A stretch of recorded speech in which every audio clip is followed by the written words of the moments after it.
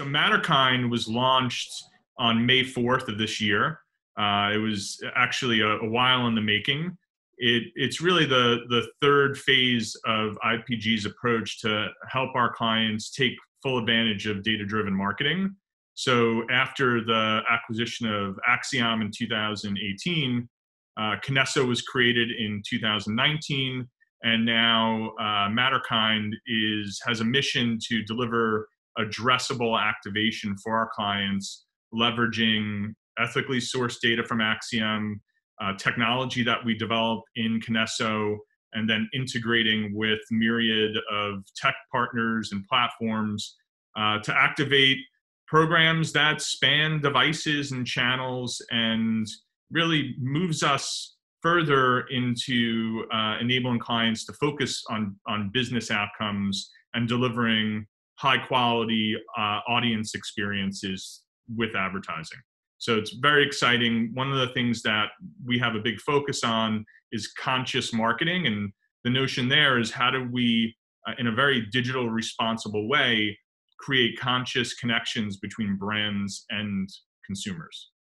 Yeah, so I think first, it's interesting, as we've been around for a while, both you and I, like that term addressable, when you bring it up in the TV context, often people think of the small footprints of the initial forms of addressable TV advertising. And really what we've seen over the past few years is a tremendous growth in the amount of inventory and partners that are able to deliver data-driven advertising. And so, leveraging data such as what's available from Acxiom and combining that with data that our media partners have, we're able to deliver more addressable experiences.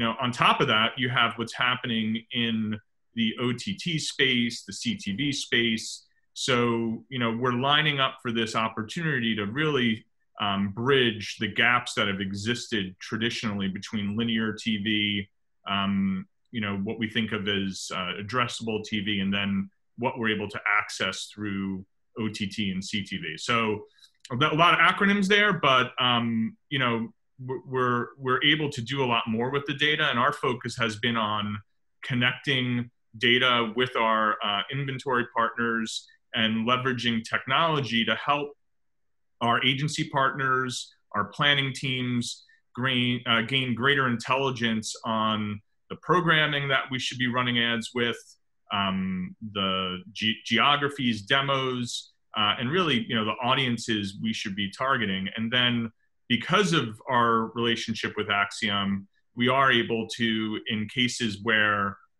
we have clients selling products, deliver closed loop measurement and greater visibility into sales.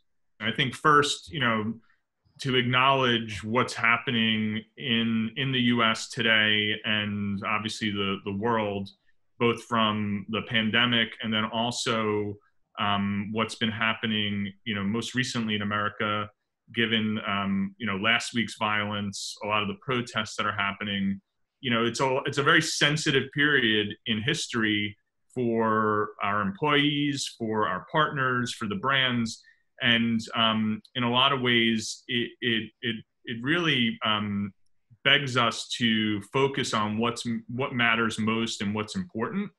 And so, we had a decision back in April on whether or not to actually go through with a launch. And one of the reasons why we actually decided to do it was we really see the future of being more of enabling marketers, like I said earlier, to create conscious connections with their consumers. And what that means is they need to be more responsive to make sure that their messaging has more rigor behind it, that it's as relevant as it could be, that they're adapting to what's happening in the environment. I think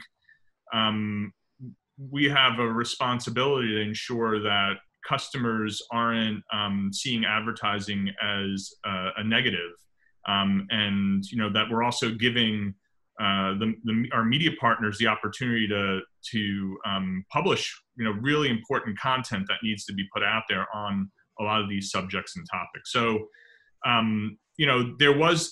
we thought there's never a good time to go through change. Change is something that you have to take hold of, embrace. And so that was why we launched Matterkind now.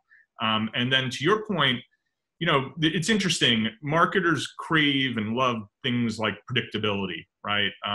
It's why there's a huge business around media mix modeling, you know, artificial intelligence. And, you know, in the current environment, there's really not a lot of predictability. We don't know what's going to happen 3 months from now, let alone 2 weeks from now. And so what's happened is there's been a lot of clients having to pause activity, whether that's short-term, long-term, and really look and evaluate their investments. And so when that sort of happened in line with what is traditionally the upfront period of time, it actually gave you know, many of us an opportunity to also take that pause and continue to invest in what we've done from an audience-first strategy and approach, ensure that the technology integrations we're doing with media partners continue to get to a point where our clients are able to leverage those connections as they're in this more fluid and responsive environment. So, you know, in many ways, as you said, change is sort of all around. And I think from a marketer's perspective, there is a need to embrace that sort of responsive, agile, and adaptive approach.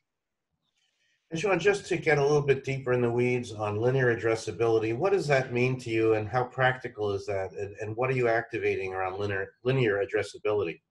Yeah, I mean, not to get into to over detail or to, you know, get into what we're doing from a, you know, IP standpoint, but we're working very closely with the partners to bring high value audiences into how we identify and select inventory, and making that a new currency for how we you know, transact and operate. And, you know, so there's been a lot of work, as you know, on the network side on developing their own audience intelligence and data-driven linear products. And so what we see as an opportunity is, you know, behind connecting those pieces so that we can offer our clients greater control and visibility into their advertising.